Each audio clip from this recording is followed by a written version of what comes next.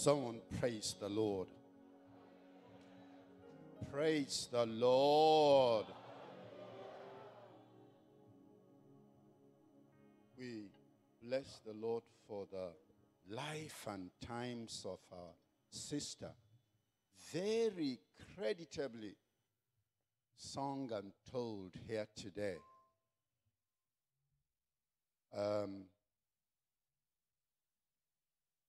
When people like our pastor or Joe said, you live a life that touch others in a memorable way. Like they say, it's not to die, because they will always remember what your life meant to them while you were here. When we look into the scriptures, we find that in that part of the Bible, in Genesis chapter 5, it is the man that lived the shortest that had the greatest testimony. Enoch lived the shortest. He was the only one that walked with God. And somebody say amen to that. Yes, we come to celebrate the life of our sister. Yes, like her brother said, tears are in order. Grief is in order. It's true. Such a lovely personality, beautiful, charming, an impactful life. Yes, indeed, tears are in order. But we must thank the Lord for the period she was with us and for the impact of her life. Someone praise the Lord. If I have listened carefully to everything that has been said here, I can sense that the testimony is consistent, that our sister has gone to be with the Lord. And if I know anything about what her wish would be, it is that everyone who has attended this service one day should come to join her. Can somebody say amen to that? So as we bow our head to prayer, I want to speak very briefly on the seal of that reunion. Because everyone who is going to be in that reunion must have a seal. Shall we pray? Our Father in heaven, we are so grateful that you sent your Son, Jesus Christ, into the world to provide this sure seal so that all who believe in him will spend eternity with you. Oh, may you open our eyes and open our hearts that we may truly receive him and walk with him every single day of our lives until we see you in glory. For it's in Jesus' precious name we pray. Amen. Amen. Now, it's often that people ask you, why are you a Christian? Why are you a Christian? Why are you a Christian? I have had to address that question for myself. Why are you a Christian? I was born into a Christian family, but that's not why I'm a Christian. I have interviewed quite a number of people who hold other religions, who believe in other religions or other faiths. They've always told me one thing, because the final question is, where will you spend eternity? Where will you spend eternity?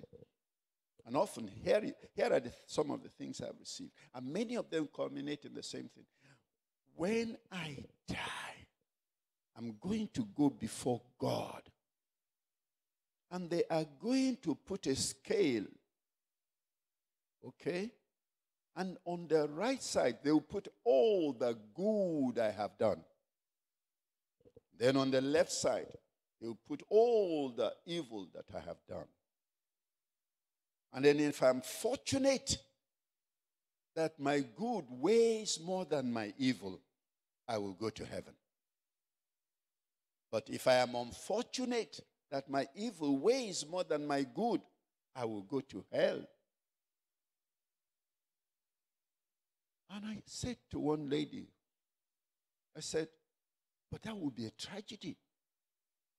Is there no way to guarantee that when it's all over, you will be with God? I said, no. In our religion, no. You just have to wait till that day.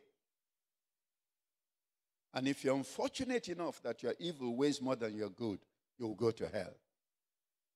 And I said to her, I said, hell is not a pleasant place, you know.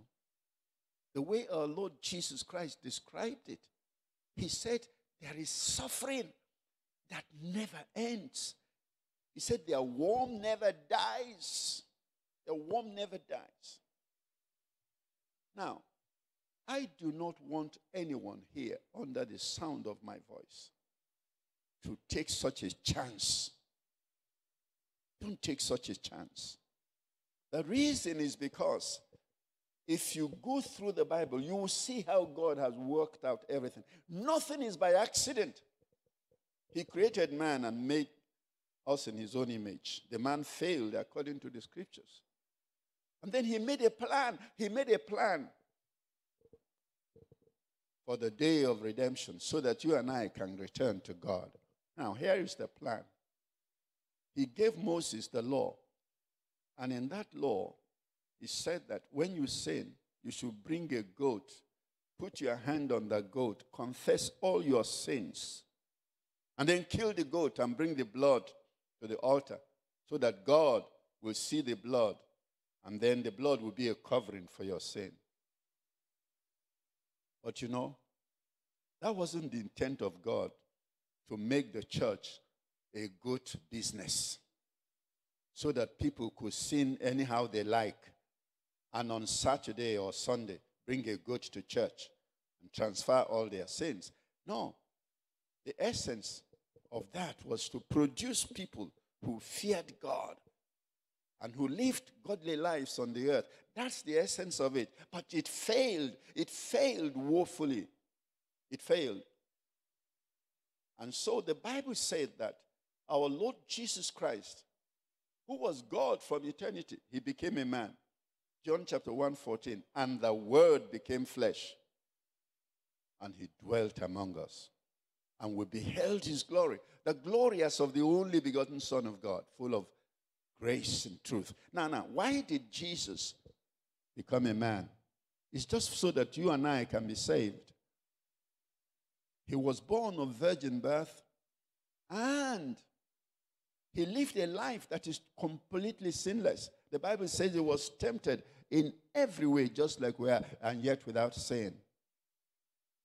And what was the purpose? So that when he died, his blood will provide not just a covering for the sins of those who believe, but then he will purge their conscience from evil so that they can live godly lives that glorify God. Why is it important to emphasize that? Because as I look at so many of us that are here, many of us already have an idea what Christianity is all about, what salvation is all about. But what we need to know is that we have been called to lead godly lives. We have been called to lead godly lives. It's not just to come to church, bring an offering. David said, if you desire sacrifice, I will bring it. But the sacrifice you desire is a penitent heart. Now, where do we get this seal? This is the way it works. Okay? The Bible says the wages of sin is death. The free gift of God is eternal life. Now, when you, in acknowledgement of the fact that you recognize that you're a sinner, and you come to the Lord Jesus Christ, and you repent of your sins, And that's a word everyone needs to understand. Because to repent is to turn. Nobody repents without turning.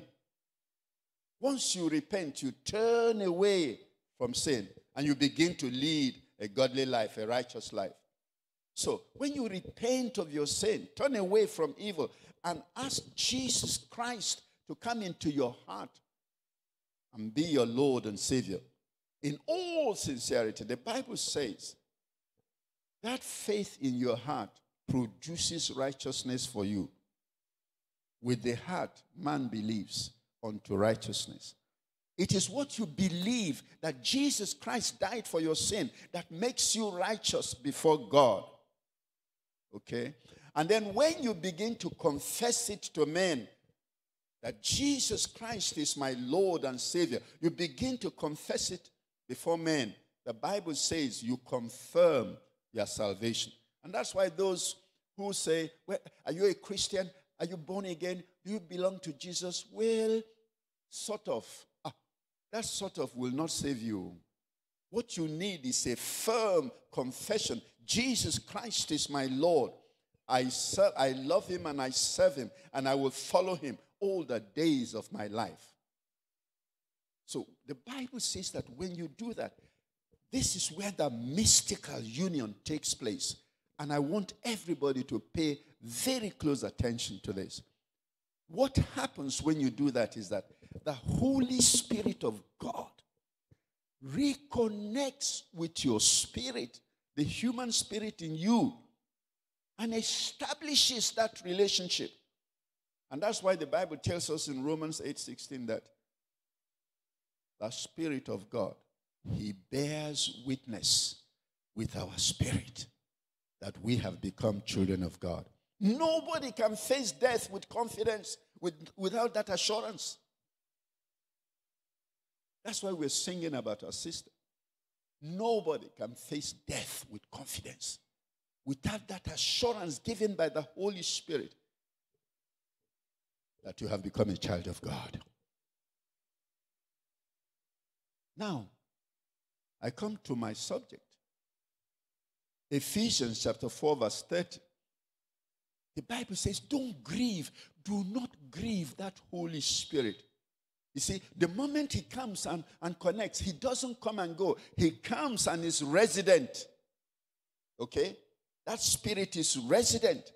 And the Bible says, don't grieve him, because he is the seal. He is the seal. When that final day of redemption comes, that Spirit is the seal. Don't grieve him. The reason the Bible warns us there is that if you grieve him, he may leave you. And we have record in the book of Judges that when he leaves you, you may not know he has left. That's the tragedy. Now, why is it necessary to know this?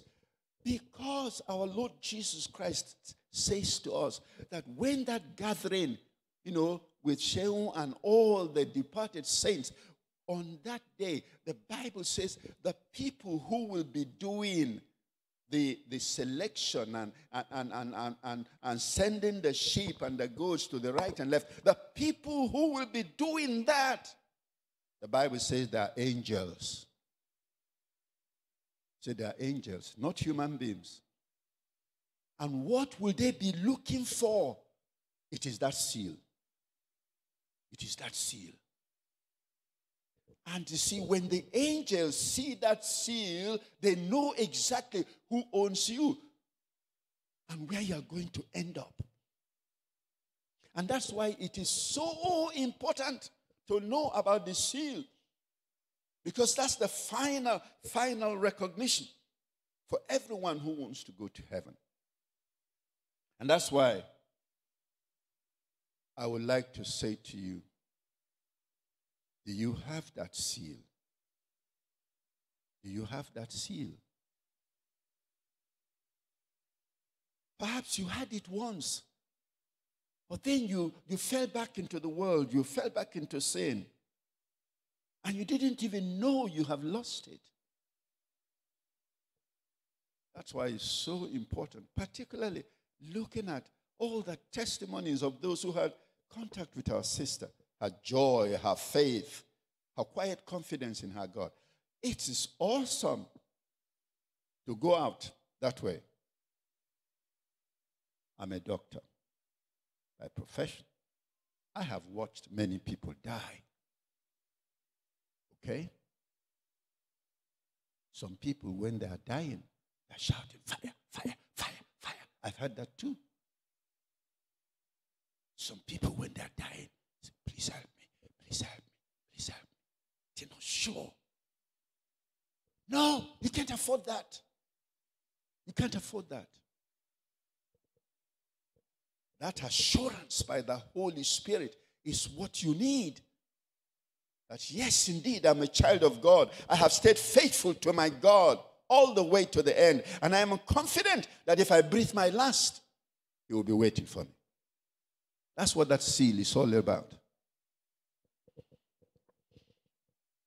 And if in your life, perhaps, the pressures of life, the temptations of the devil, the snares of the world have taken you out, taken you away, or you can restore that seal this afternoon and say to Him, Lord Jesus,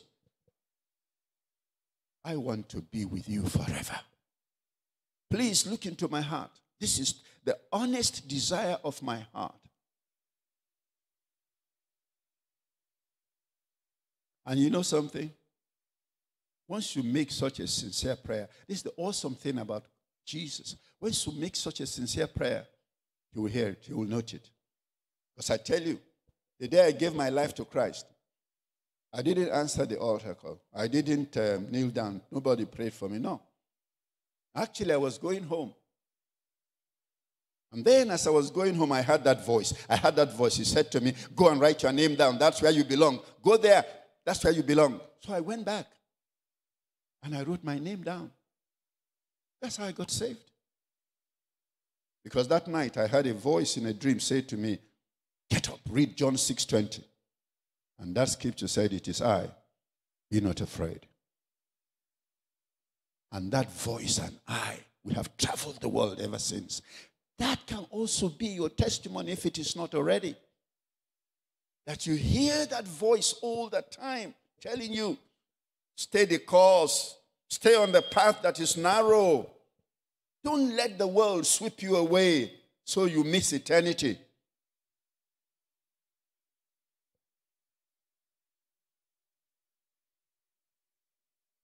One of the greatest tragedies is the story that our Lord Jesus Christ told in Matthew chapter 7. He said, not everyone that says to me, Lord, Lord, will come into the kingdom of God, but only those who do the will of my Father in heaven. And then he said, in that day, many are going to come and say, Lord, we attended church. Mm-hmm. Lord, we were part of the evangelistic team. Mm-hmm. Lord, we performed miracles in your name. Mm-hmm. Is that it? You say, yes. You say, I don't know you. That's awesome. That's terrible. He didn't say, I judge their works and they're not up to scratch. No, he said, I don't know you. That's what tells you that seal is very critical. Because that seal is for those He knows until that final day. Oh, our sister lived a wonderful life listening to all the testimonies. And I'm sure her departure will provide a void for everyone who knows Him, particularly Dupe and her 2 daughters. But now we have that comfort that when a Christian passes away, it is good night. It is not goodbye. A man had a family of 3, a wife and 3 children. He had a fatal accident and was dying. So he called his wife and said, my dear, it's been a wonderful journey together. Good night. He called one of the children. Good night. He called another child. Good night. Then he came to the 3rd child. Said, goodbye. And the boy said, Daddy, good night, good night, good night, goodbye. Why? He said, because we will not see each other again. Tragically. When you die, you'll go to a different place. And Abraham said, there is no connection. The people on our side can pass to your side. The people on your side can come here. My prayer is that everyone who has truly and genuinely given their lives to Christ will be able to say confidently, Shehu, good night, for we shall meet in the morning. As we bow our heads to pray, I want you to say to him, oh Lord my God, I need that seal. I need that seal. Lord Jesus, please come into my heart and be my Lord and my Savior. I repent and turn away from my sins. By your grace, I will follow you all the days of my life. Thank you for saving me. For in Jesus' name I pray. Amen. Heavenly Father, I pray for everyone who has said this prayer from the depth of their heart, that your Holy Spirit will become the seal on their lives until that final day of redemption. Lord, if there be any that have backslidden, whom you have restored today, may that seal also be restored. That when life is over, everyone that has received that seal, we have the assurance that we will spend eternity with you. Lord, may the spirit of comfort rest on everyone that grieves, particularly Sharon's husband and children. May you be their comfort every single moment henceforth. Thank you for hearing us. We give you praise and glory. For in Jesus' name we have prayed. Amen. And now if you have prayed to receive that seal, I want you to know that you can come to the church or go to any Bible-believing church and make that confession known publicly. Make it known publicly. Amen.